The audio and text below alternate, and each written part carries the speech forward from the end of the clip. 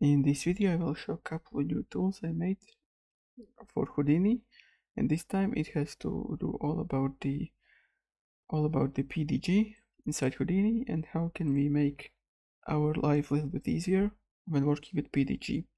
So this is pretty simple setup. I'm not going to go through with it, but it's basically just fetch geometry and textures and composes them together into the output pictures of the mantra node, and then we overlay them with the loads of this geometry.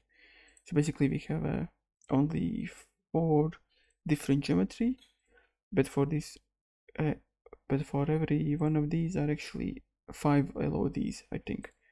This is just from the Megascan.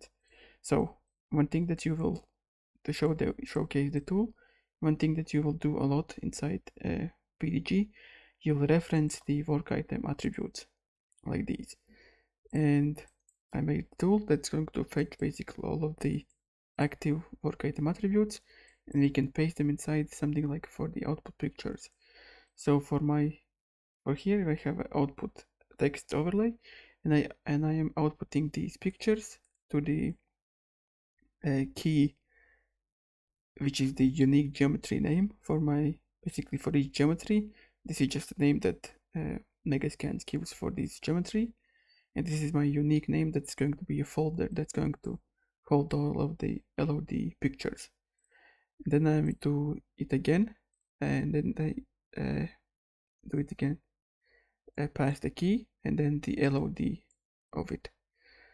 And for us to get it easy, we can just, so this is the correct way, and I'm going to show how can you get them easily without writing down every one of these attributes. So go ahead to the node that you want to paste them. Let's see, output pictures. Go to the PARMUtilities, and there's 2 options. Get PDG attribute. You can replace the entire string, or you can append to it. So we have this. We want to append to it, and this is all the attributes. There's lots of Houdini already added attributes, but you can see there's also the key and the LOD. So and what's cool about this, you can actually select them both, multi-select, and press accept. You can see it's basically added to them, and the only thing that we have to do is a little bit rearrange them. So I'm going to copy this, paste this side here, and then copy this, and then PNG, and basically we have the same setup as inside here, and we can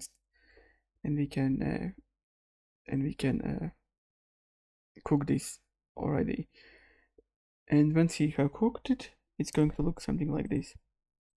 So we have our LOD overlays, our attribute, which is these folders, and for every one of these folders we have every picture of LOD, so with overlay.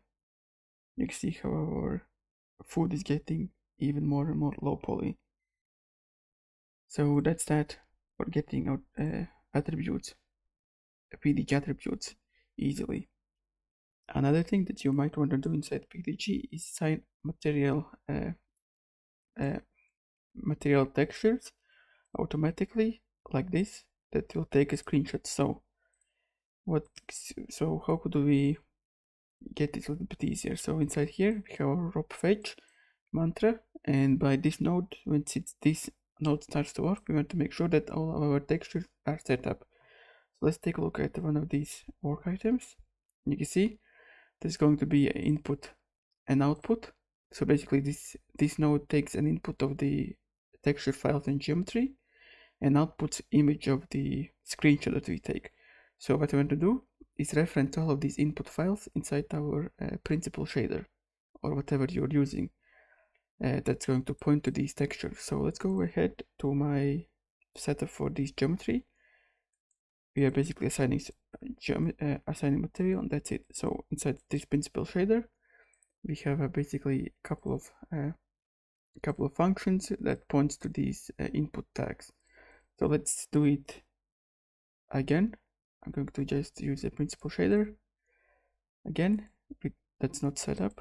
I'm going to just copy it and point it to this. Now we have nothing. And what's cool about this, it's very easy to use. So base color could be white. So for the texture, go ahead under this, and if for the current active work item, you can see it's right here. If there is an input and an output, you can reference them. So let's put it, we want to reference input tag. You can see these are all the tags of the geometry, all of the geometry tag and the texture tags. And so this is the albedo. So for the roughness, let's point to the roughness. For the normals, enable normals. And for the displacement, texture displacement, tag displacement. So that's that. We have added it, and you can see we are now pointing to the principal shader tool that we just set up, and it's going to automatically set textures of it. So that's very nice. And the last tool for this update will be adding parameters to the wedge node. So let me go to the new top network and put down the wedge node. And we first of all, for us to add parameters to this wedge node, we have to mark it as a wedge node. So under the mass tools, there's going to be a new option, set as a wedge node. And that's that. And let's go to our box. And let's say I want to wedge out some of these boxes values. So let's say my uniform scale is going to be 3. And I want to wedge out between basically this is going to be my middle point. I want to wedge out a couple of sizes for this. So go sides here and add the parameter to wedge. And that's going to be basically all of the wedge options that you can set values. So I want to press on bracket. That's going to basically automatically select that wedge type. And let's rotate, add to the wedge, and that's going to be a range. So we added the wedges. Let's go to our top network, and you can see there's basically parameters pointing to these, and we have to give it some names. This is basically attribute name, and this is going to be box scale. So for the brackets, you can see it automatically chose our attribute type, which is a float, because the parameter type is a float, and it's also automatically added the center of it as being a 3, because we set it as a wedge at that value 3. So we want to wedge out, the offset is going to be 2, something like this. And for the rotation, let's make it a 360, basically 360 from start to end. Also, let's put it to the random samples, and let's wedge it 10 values, cook it. And now for us actually to see it, if we can use either the attribute, or we can actually we should probably better use override the target parameter, so that these actually basically we override these parameter values at the without the referencing the attribute. So let's take a look at it.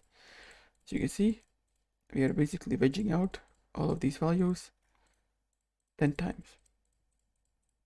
So yeah, that's easy way to add parameters to the wedge. And that's it for this update for tools that you can go ahead and download, and see you next time.